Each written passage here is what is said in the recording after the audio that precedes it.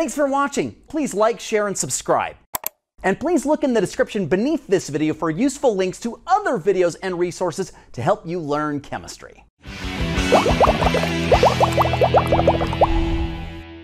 For today's video, I'm going to teach you how to answer the question shown here. I invite you to pause the video right now and try this question on your own first. Then hit play and I'll show you how to do it. Now, using principles that I've taught you in another video, linked to in the description below, we're going to dissect this equation and answer our question. Now, first step in this whole process is figuring out who gets oxidized and who gets reduced. To do that, we need to identify the oxidation numbers of everything on the board, or at least as many as is necessary. According to our rules right here, anytime you have an atom that's all by itself with no charge, its oxidation number is 0, and that applies to our copper right here. In contrast, anytime you have oxygen, if it's oxygen all by itself with 0 charge, as in molecular O2, its oxidation number is also 0. If it's oxygen in peroxides, such as hydrogen peroxide H2O2, its number is -1, and everywhere else oxygen is -2, and that will apply to the oxygen over here in nitrogen monoxide. Now for hydrogen. As before, anytime you have hydrogen all by itself with no charge, as in molecular H2, its oxidation number is 0, just like everybody else. Separate from that, whenever hydrogen is bonded to nonmetals, its oxidation number is +1, and whenever bonded to metals, it's -1. Most of the time in freshman college chemistry, you'll see hydrogen bonded to nonmetals, as is the case right here. The oxygen here, of course, is also going to be -2, like the oxygen on the other side. Now, in order to identify the oxidation numbers or charges of all of the other elements, we need to back calculate them from the things that they're bonded to. Key to this is the rule shown right here, that whenever you add up all of the oxidation numbers / charges for all of the atoms in a formula, that sum must be equal to the overall charge of that formula. For example, there is 0 charge over here in this nitrogen monoxide, or no charge, get it? Therefore, nitrogen's charge here, or oxidation number, must be +2 to countervail the effect of that -2 on the oxygen. Make sense? Now, for this molecule, it's going to be a little more complicated. I've got 3 oxygens, each with a -2 charge. Collectively, then, their total charge will be -2 times 3, or -6. Hydrogen, I can just bring down because there's only 1 hydrogen. The overall charge for this nitric acid is 0 because there's no number written there. So the number that goes in here for the nitrogen must be such that when added to +1 and -6, leaves behind 0. Something +1 minus 6 is 0. That something is, of course, +5. To go backwards to the individual nitrogen's oxidation number, I just divide that +5 by the total number of nitrogens in this formula, which is, of course, just 1, and that gives me a +5 oxidation number for my nitrogen. Now, for the substance over here, you could, if you wished, extract out the nitrogen and oxygen atoms and go through the entire rigmarole of identifying their oxidation numbers, or you could just remember that nitrate is one of the polyatomic ions that I require you, my students, to memorize, which has a charge of -1. Thus, if I have nitrate here encased in parentheses with a 2 subscript, there are 2 nitrates in toto in that formula, each of which has a -1 charge. So what's the total charge ebbing off of both nitrates together? Yeah, it's -1 times 2 is -2. So what charge must that copper have in order to countervail that -2? Yeah, it must be +2. And I think that's as deep as we need to go to identify all the oxidation numbers. Now let's see if we can determine who gets oxidized and who gets reduced in this reaction. In this reaction, my copper goes from 0 over here to +2. That's becoming more positive by losing electrons. So that is my Leo. In contrast, the nitrogen here goes from +5 over here to +2. That's becoming less positive or more negative by gaining electrons. So that is my Gur. We've now identified who gets oxidized, who gets reduced.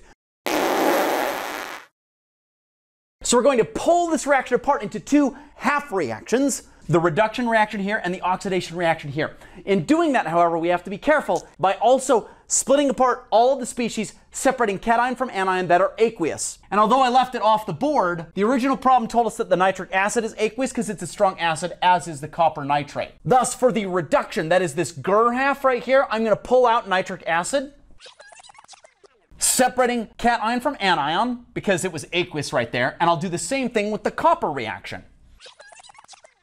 Now that we have these 2 half reactions, we'll go through very specific steps, again linked to in the description below, and which I'm also going to outline here.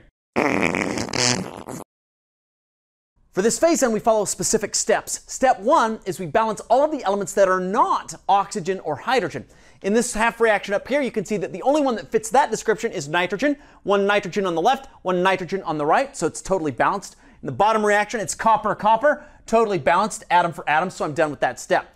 The next step is I balance oxygens by adding H2Os wherever is necessary.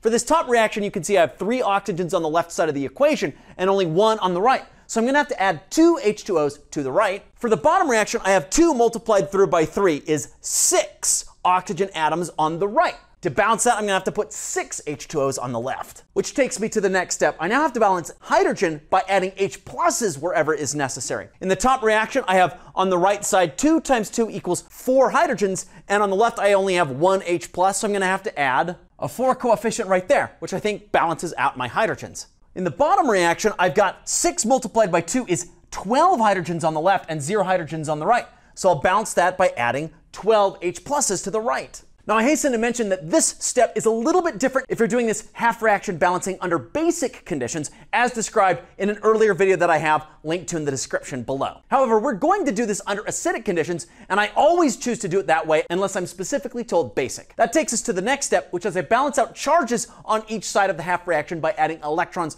wherever is necessary. On the top reaction, I have 2 zero charged or neutral species on the right. So my overall charge on the entire right side of the reaction is 0. On the left side, however, I've got 4 H pluses, which I'll just write down here, and I've got 1 nitrate, which has a -1 charge. So the overall charge on the left side of the reaction is 4 minus 1 equals +3 as it currently stands. In order to balance that, I have to add electrons, and I'm going to have to do it on the left side. Adding 3 electrons then will give me a -3 thrown here in the addition mix. That will then give me an overall 0 charge on the left. I now have charges balanced. Now at the bottom side, I've got all neutral here on the left. On the right then, I've got +2 copper, 2 nitrates, which are -1 apiece, so that's actually a -2, and then I've got 12 H pluses. You add all of that together, you end up getting +12 overall as your charge for the right side. To balance that out, I'm going to have to add 12 electrons to the right.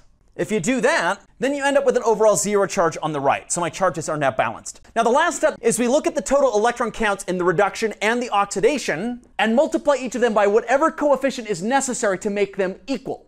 You can see, for example, that I have 3 electrons here, which does not match the 12 electrons down here in my oxidation.